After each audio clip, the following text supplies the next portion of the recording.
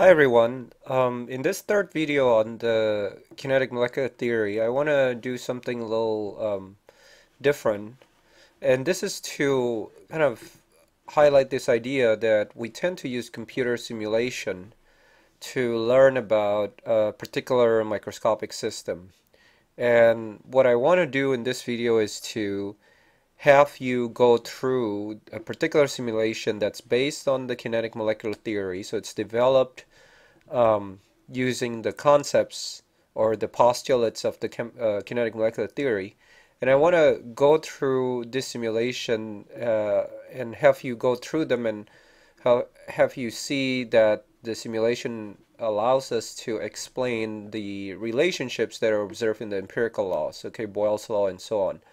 So just before we actually get to the simulation, I want to mention that this is really a fairly common practice these days because we have computer technology, and you can basically program a particular mathematical equation or several mathematical equations into a computer program, and afterwards you can run these so-called simulations to basically create different types of events, and that helps us understand what's going on microscopically. And that usually what that allows you to do is then allows you to make further tests to test your hypotheses, okay?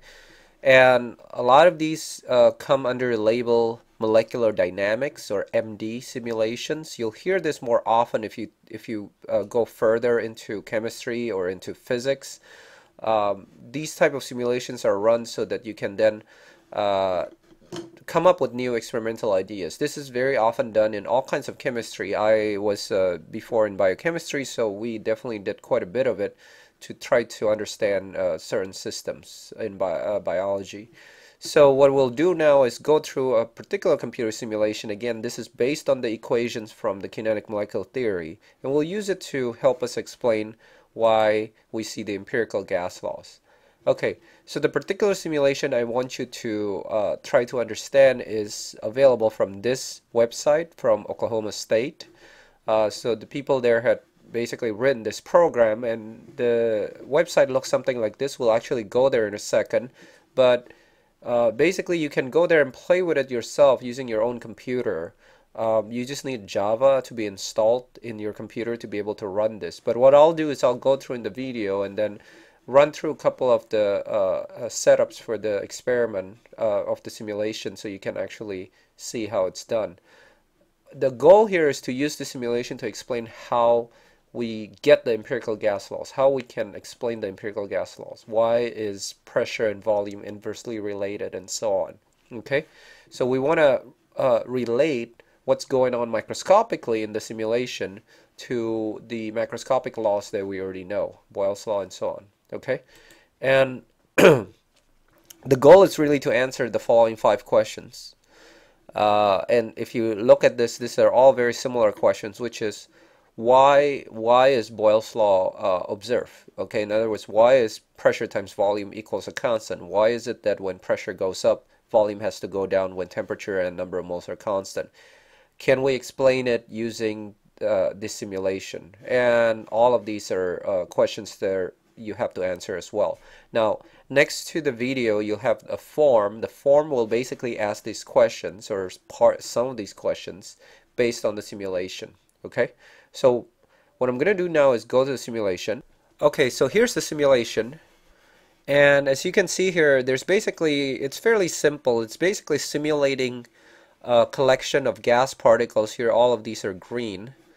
I'm going to pause this a minute so you can see that all of these are green particles, and they're modeled or they're simulated using that kinetic molecular theory model, which is that these are hard spheres. They have elastic collisions with each other and with the wall. And then there's a certain volume here. The volume is given as this. This is the volume of the container. You have these gases here. And then we have a plunger that allows you to kind of change the volume up and down a little bit. And then the gases are just moving around randomly, as you saw earlier. So if I just continue this motion, I click here, that allows the gas to move back and forth. And there's all these parameters here that you can basically use to change. Okay, so for example, if I leave the marker here on the pressure, okay, so you notice that there's pressure, volume, number of moles, and temperature, and number of moles are for two different gases, helium and neon. Right now we are seeing helium at 1 mole, pressure is at 1 atmosphere, volume is 22.4 liters, and temperature is 275 right now. I can basically see what's going on with a particular parameter if I leave that mark over there. So in other words, pressure right now is marked, right? With this, I can move it here to volume, but right now let's say I mark pressure. So if I were to change volume, the pressure would change correspondingly. Everything else will be fixed. So in other words, the only thing that's changing is the pressure and the volume. Okay, so let's try that.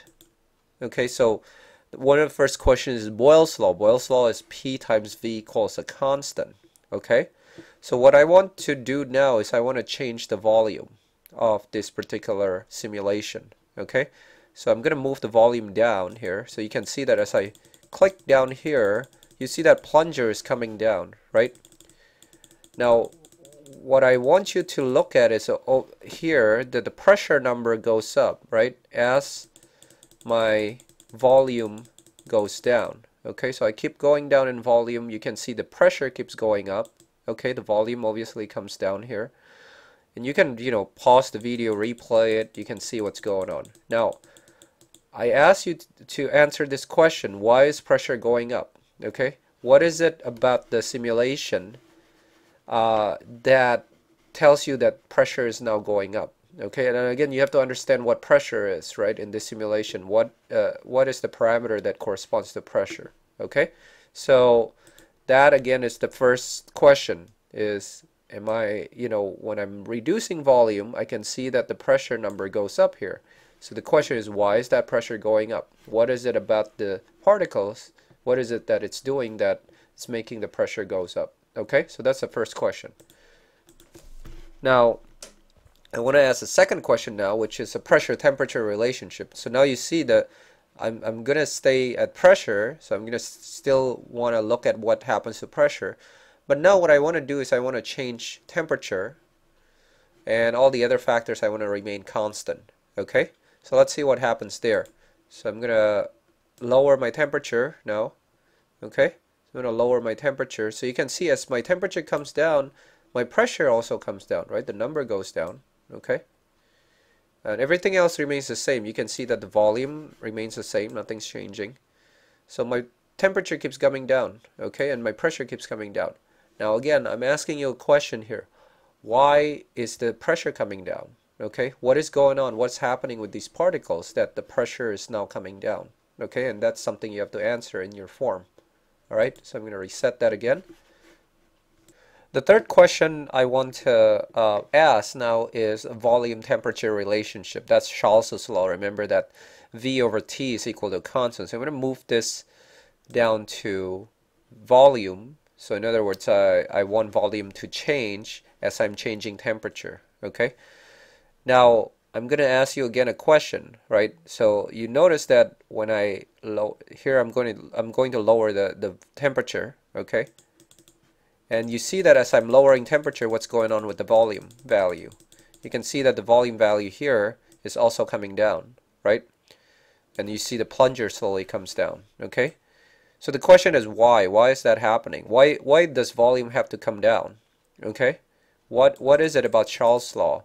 So again, I go back here. What is it about Charles' law? When I'm moving the temperature down, how come the volume has to also come down to balance that temperature decrease? What is it about Charles' law that's important? What condition must be true in Charles' law in order for Charles' law to hold, in order to volume to be proportional to temperature? So think about that. Okay, think about what's going on here. Why does the volume have to come down? Okay, and the last law I want to talk about here that you can also explain using this simulation is Dalton's law. So if you remember, Dalton's law is pretty interesting. Dalton's law says that the total pressure in a gas is equal to the partial pressure of one gas plus the partial pressure of the second gas, and so on. Okay, I can prove that to you here. Okay, you see here that I have the pressure right now, it's 1 atmosphere, right? And I have 1 mole of helium right now. Okay, so if I were to increase the number of moles of helium to 2, so I just bring this up to 2 moles of helium, you see that now the pressure is 2 atmosphere, 2.02, and there's more helium here, right? Because I let in some more helium. Okay, so let's reset that. So you remember that the total pressure was 2 for 2 moles of helium. Reset that. Instead of adding 2 moles helium, I'm going to add 1 mole helium and then 1 mole neon. Now neon is a bigger gas, okay? We know that because the molar mass of neon is about 20, molar mass of helium is about 4. Okay, so I'm going to add the neon in. Neon are these bigger blue circles. I'm going to add exactly 1 mole of neon to this thing.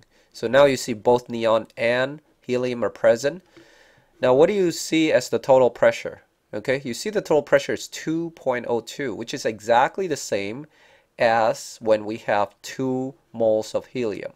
Okay, if you don't believe me, you can, play back that video when I added 2 moles of helium instead of 1 mole of helium and 1 mole of neon. Okay, you have the same exact number. Now, of course, what that does is just demonstrates Dalton's law. Dalton's law says that the pressure, total pressure, is equal to the partial pressure of gas 1, partial pressure of gas 2, and the partial pressure depends on the number of moles. The question is why? Okay, this is an interesting question, right? Because think about it. You have something that's a lot bigger. Okay, this neon gas particles here, they're a lot bigger. And generally speaking, if you think about a situation where you have something that's a lot bigger, has a bigger mass, right? They also have a bigger force, right? So if you think about a collision between a motorcycle to a wall versus a big truck versus to a wall, that truck is going to create more damage because the truck comes in with a bigger force, okay? But in this case, that's not the case with gases. We see that whether you're adding 1 additional mole of helium or you're adding 1 additional mole of neon, you get exactly the same effect, which is the same total pressure. So the question is why? And that should be pretty apparent from this simulation that is going on right now. Again, when I have 2 moles total, 1 mole helium, 1 mole neon, I get 2.02. When I have just 2 mole of helium, I also get 2.02. The question is why? What is the difference? What is it that, what explains that? Why is it that adding something that's bigger doesn't make a difference in the amount of force that the total pressure that the bigger particles contribute? Okay, so those are all the questions I want you to answer in the form. Again, you're free to come here and play with this simulation yourself on your computer, and I really strongly suggest that you do that. Again, here's the address for the simulation at Oklahoma State, and you just need to have Java installed in your browser in order to run this. So it's fairly simple. You should be able to do it in Internet Explorer, Firefox, Chrome, as long as you have Java installed. Okay?